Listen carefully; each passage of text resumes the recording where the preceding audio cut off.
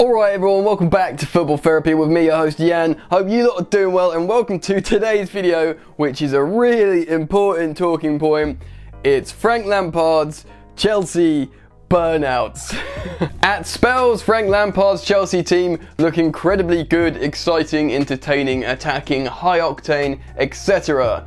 But what's happening in the second half? Surely Frank Lampard's halftime talks have got to be top tier considering his character. But Chelsea are experiencing problems and we're going to get into that today. But before we do get into today's video, I'd like to request that you do subscribe to this YouTube channel. I upload every single day and you don't want to miss out the content. So do subscribe, hit the bell notifications icon please, and why not like the video. Alright, so yesterday Chelsea drew with Leicester at home at Stamford Bridge. The homecoming, the epic scenes of Frank Lampard's return. Now, if you have not seen my match review of that game, I do suggest and urge you to go and give it a watch, because you know what? I take you through it. I'll let you know who performed well, who didn't, and how basically things went down and what the problems were. But in today's video, I'm going to be doing a deep dive on one of those particular problems, and that is Frank Lampard's Chelsea players' concentration,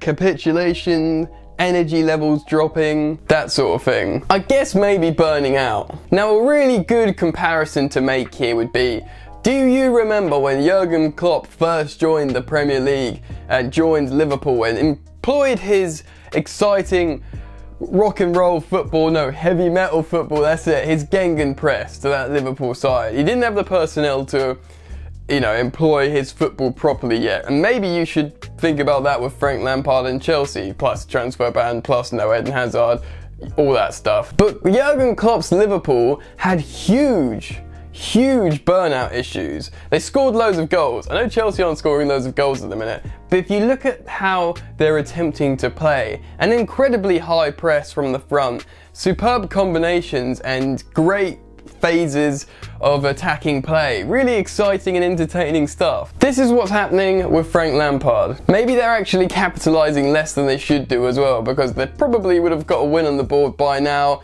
if it wasn't for poor finishing. So there's a few things to consider and talk about with this. I want to talk about the fatigue element of it and how this type of play may drain the players and prevent them from, you know, continuing for a full 90. But really it's a concentration thing too, because I don't want to overlook the fact how Chelsea in the last 2 or 3 games, I know they were better in Istanbul for the full even 120, but that had cup final vibes. You can't always summon that kind of energy, the drain of like nervous and emotional energy from occasions like that.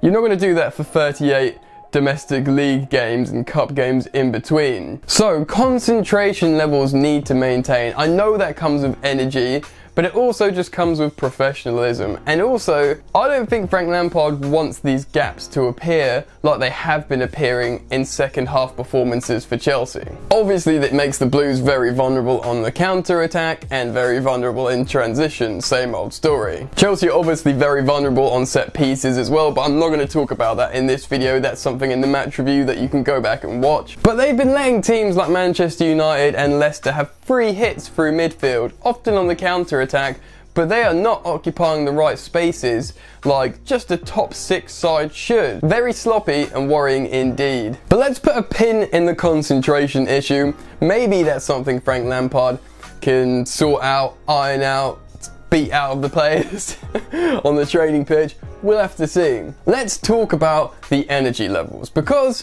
if you look at the example of yesterday's game against Leicester at Stamford Bridge, Chelsea were sensational for the first 20 minutes. It was an incredibly entertaining game on the whole, because Leicester got back in it and it was up and down, up and down.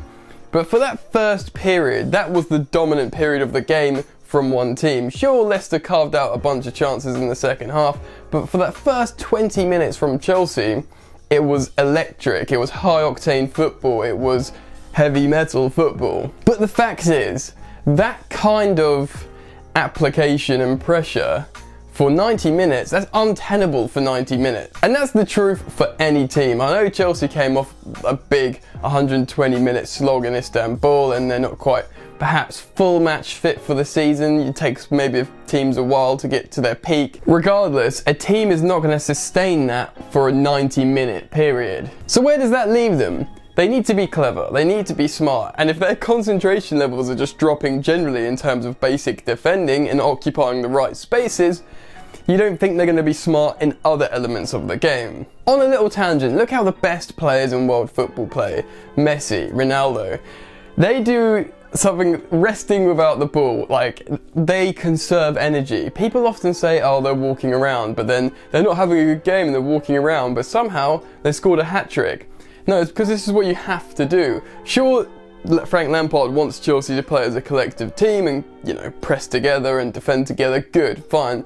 But there needs to be intelligent resting of energy, because if you press like that for 20 minutes and then ultimately, even if you are running for the rest of the game, your sharpness between the ears will drop and therefore defending as a team will decline also. So, better distributed application in terms of energy. This is something I think Jurgen Klopp learned when he went to the Premier League, and his gegenpress, like I said, they were scoring more goals because their finishing was better, but they were playing entertaining football, but they were leaking loads and loads of goals. Now, I'm not saying that Chelsea are going to leak loads and loads of goals, because I think Chelsea have a better back line than what Liverpool had when Jurgen Klopp arrived. But in terms of all-round play, there needs to be a better methodical approach. Don't get me wrong, it's positive for what Frank Lampard's doing at Chelsea. The players have bought into it 100%, and you can see that. That's why they're running themselves into the ground, and the fans want Frank Lampard to do well. You know what? I think the media wants Frank Lampard to do well, and probably a little bit opposition fans like Frank Lampard.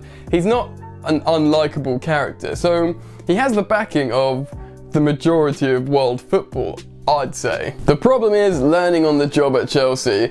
When Jurgen Klopp, to use the comparison again, joined Liverpool, they hadn't won anything for a while. He was allowed to rebuild. I think the general concept is allowing Frank Lampard to rebuild, but the fact of the matter is Chelsea have been winning a lot of late in the last few seasons. People need to be realistic and look what's happening at the club, but at the same time, there is a sort of air of entitlement amongst the fans. Even if they're the biggest Frank Lampard super fan, they're used to seeing their team win, and that might be detrimental if they turn on Frank Lampard. If Chelsea don't get a win against Norwich, there'll obviously be problems, and the bookies will start presenting some very altered odds, I think, in the sack race already, probably because that's their nature.